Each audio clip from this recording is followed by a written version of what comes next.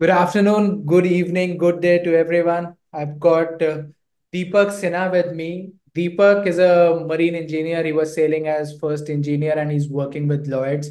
And this video is about a certain certification which is can help you to transition ashore, can help you to add value to your profile, can help you to gain better network.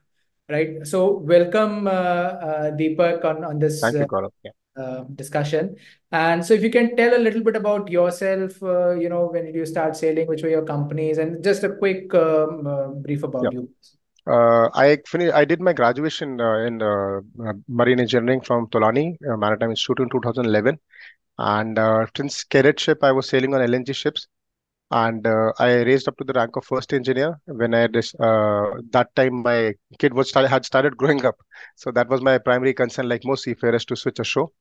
And I started my job hunt in 2022. So it took me around 7 to 8 months, and I landed in a job with Lloyds Register.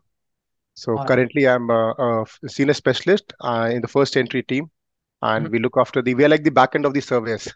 So we All look right. after the back end part, like all the survey status, all the CMS items, and anything which is class related that has been prepared by a first entry person. Right, right. Great, great. Good to know, Deepak. Thank And you. um, how did this idea of doing an additional certification come to you? And what are the certifications that you might have looked at, and why did you zero on one particular one, which is the Yeah. chartered engineer one, please? So basically, what happens is every classification society, because of the RO code, they want all their technical staffs to be at the highest professional levels. And every classification society, also many other organizations. While I was looking for my shore jobs, I was also looking for. I had not kept location or a bar, so I was looking all around the world.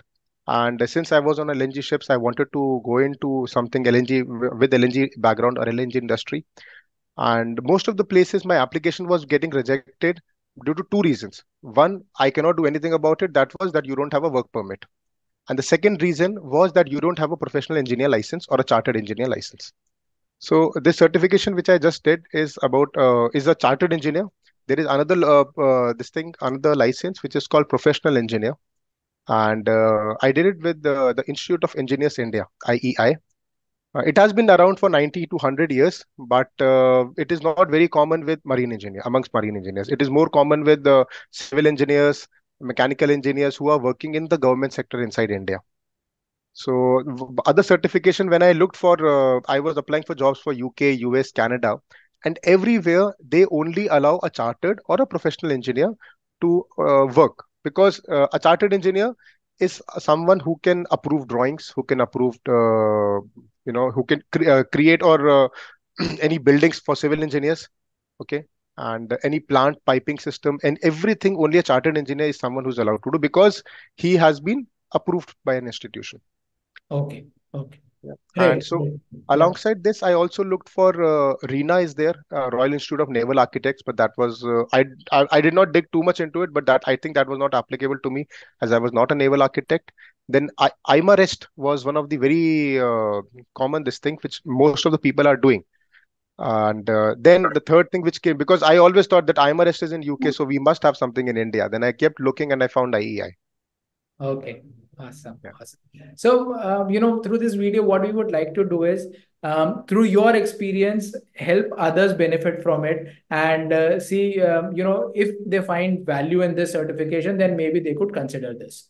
Right. And so in this video, what we'll do is we'll talk a little bit more about chartered engineer, a little bit about Institute of Engineers. And so if you can tell us more about Institute of Engineers and, so this one qualification of chartered engineer. Is there any other qualification as well? And which ones are more relevant for persons with our background? Okay. So for anyone who's coming from an engineering background, every work organization, not only chartered engineer, but before that, you have to be a member or an associate member or a fellow of one of the other institute. Now, IEI is the Indian Institute of Engineering. Okay, the Institution of Engineers India. So they are also offering associate members, and fellowships. So there are different criteria. You can go and look up on the IEI website. Like for members, it was 30 years minimum age and 15 years or 12 years of work experience. Then for fellow, it is 40 years of age and relevant work experience. I think 20 years or 15 years, something like that. So that can always be checked. So one thing is that you become a member of this thing, and then that is only a membership. Okay. So by that, the entire idea of any engineering institution is to promote development among engineers, so that people have more peer networking. Okay. And yeah. So once you become a member, you can they award you initials which are MIE, Member of Institute of Engineers. So like if you go for IMAREST, you will get M.I.M.A.R.E.S.T. member. Okay. Right. Associate member will be AM and fellow will be F. So fellow is the highest one. Okay. Then we come to chartered engineer or professional engineer, because a mere membership will not get you a perfect job, or not what employers are actually looking for. So we go for chartered engineer or professional engineer. Now the difference is that a chartered engineer is continuously using a professional engineer has to continue renew his license like we do above MEO class 1, MEO class 2. It is valid for 4 to 5 years. And to get a professional engineer license, it is even more difficult. It is one level above the chartered engineer. And for that, you have to go through 3 rounds of interviews with the panel of experts in the IEI. And Oh, before that, one written also you have to appear, but that written can be waived depending on your qualification or your work experience. Now chartered engineer, for getting chartered engineer certification, that is what I got. What you need is a relevant work experience in your field, and the most important thing is that they are looking for a continuous professional development. So okay. in our case, marine people, we are. I put my CP. They want some proof of CPD, continuous professional development. I put my proofs at class 4 license, class 2 license. I did not have class 1 license then. Then my high voltage course, LNG course, and various engine manufacturers course which we have done. The entire idea that institute is looking for is that the person is not in a brain dead job and for the last 13, 15 years that he's just completed graduation, he's doing one thing and not changing. So they just want that you have to be continuously upgraded. And so one thing is that, other thing is they are looking for your degree, the complete transcript of the degree. And they are looking for every single grade in what were your core subjects, what was your grade in that. And the time frame for once you submit the application, before submitting the application, I recommend to contact the institute. You can contact via email or via phone call. And once they accept your application, after that also it takes around normally 5 to 6 months. In my case, it actually took me 13 months to get it done. And Okay. the main reason was because I'm from Tolani, and back then Tolani used to give us a BITS Pilani degree. Okay. So we had 2 degrees. One was from Tolani, and the university degree was BITS Pilani. Okay, and the college degree was the one which was having the transcript at the backside, and the university degree was not having anything. So that I got one query back also from them, that can you give us some more proof that we don't understand what is BITS Pilani and what is TMI. Please explain. So I sent them an email, gave all the attachments or all the documents which were available with us, and they accepted it. Okay. So it took 13 months actually, basically because they're having one approval committee meeting, which happens every 5 to 6 months. So in the first meeting, I think I got they rejected mine, and the second one they just approved. So I've So just gotten recently. Yeah. great, great. So basically, the eligibility is that you need to be an engineer, and basis the experience that you have and your age, then you can apply for different levels of certification. Yes. The Right. that is about member. For chartered engineer, the most important is that you have been practicing your engineering and you are having continuous professional development. Correct. Correct. And for being a professional engineer, which is of the highest demand in throughout the world, Uh-huh. professional engineer, chartered engineer is it's like acceptable. It is like the easy way of Right. being a big four professional engineer. So now you are authorized and you are licensed, and the powers of a chartered engineer inside India is that you can work as a loss assessor and as a valuer in any banks or any financial institution or insurance companies. People are working in P&I club with chartered engineer certificates. I Okay. know people, and then a chartered engineer can even support high courts, customs, excise. I mean, courts up to high court, so district court, sessional court, high court. You can support them. Your valuation can be taken as granted. And then you can, of course, you can make your own stamp. That goes for civil engineers and all, that approval stamp for buildings, construction, bridges, and everything.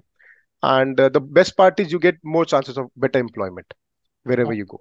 Awesome, awesome. No, so what you've told us is that what are the different level of qualifications, how can a person be qualified, and also the advantages of Advantage of being a um, chartered engineer. being a chartered engineer, right? Right.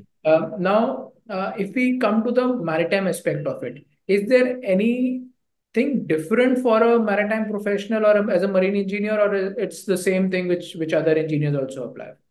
It's the same thing which other Indians also apply for, but it's just that I think IEI does not have many marine engineers among their community.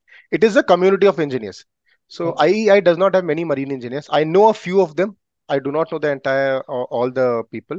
I do know a couple of them. Only two of them actually I know that who have done chartered engineer from IEI. They were heading 15 different division of engineering, and I think marine engineering has been a recent addition to them, not very long ago, and that is one of the reasons I think which took a little bit longer time. And the best part, because as I said, that when we are applying for job in a Canada or US or UK, then work visa is one restriction, and second is that because they do not consider if you go for anywhere else outside the maritime industry, nobody cares if you have a class 1 license, class 2 license or not. They only want that have are you a recognized engineer by a this was a proper job requirement is there, because I Okay. was applying for, let's say, LNG downstream LNG or upstream LNG industries. So there were a simple requirement was there that are you a recognized engineer by a engineering institution? Okay. Understood. Understood. Yeah. And so for applying of for this, you initially you just have to go on the website. Is there a form that you have to download or No, you can just have a look at the requirements. This is what I did. I looked at the requirements. I contacted the institute by email or by phone call. You can do that, and they will just accept that. Okay, yes, you are eligible, so you okay, can apply. But once you apply, it is based on the decision of the committee whether or not you will get or not the okay. certification. All right. Understood. Understood. So, to all our viewers, we will put in the chat window or in the comment section, we will put the link of the of where you could find this certification as well, which we'll of course take from Deepak. So, Deepak, if you can tell me about the process, you said there were 3 rounds of interviews which happened, right? No, no, that was not for me. That is for professional engineer. If you're Okay. going for professional, for chartered engineers, there are no interviews. No. They're only assessing your qualification and Okay. your what do you say experience. All right. Okay. And what is the costing of it? How much did you have to pay? I applied for membership as well as chartered engineer both together. It costed around 34 to 35,000 rupees plus GST. So I think it's around 40,000 somewhere it went. And is it a lifelong one-time? Yes. There are Okay. two kinds of chartered engineer. So once I got the chartered engineer, now recently I have got one more link from them, which says that you can be a practicing chartered engineer.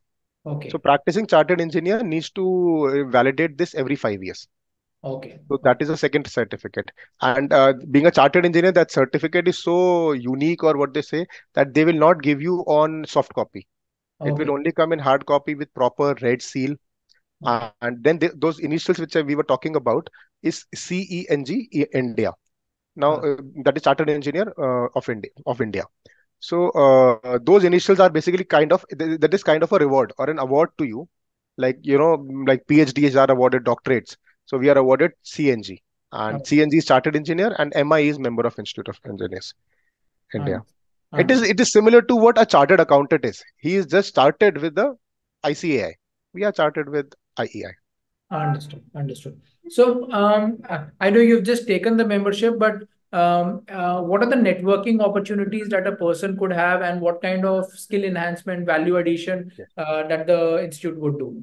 Yeah, so one institute, I'm just forgetting the name. I'll put it in the link or the chat box there. That which is completely and solely run by IEI. It is an autonomous institute. It is in Hyderabad, and so that institute has a lot of courses which are going on. Okay, and you can get access to those courses, and they are at very minimal cost because since it is a government body, they're at very minimal cost. I looked at a PG diploma which was of 2 years, and it was costing around 4,30,000. Okay. Okay, so that's a very decent or reasonable price because it's a government institution after all. Then they are also, this is a new thing which IEI is just coming up, is that they will help you in career prospects like resume building and exploring job. They're opening a job portal.